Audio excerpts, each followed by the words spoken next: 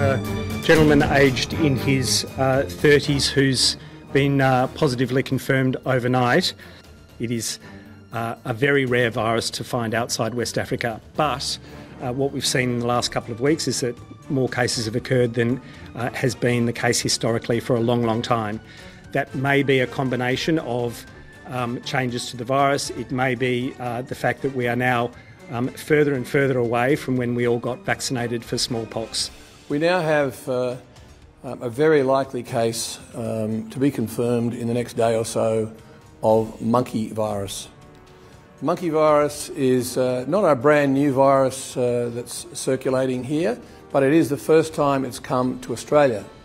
Monkey virus was first found in monkeys in 1958 and first found in humans in 1970.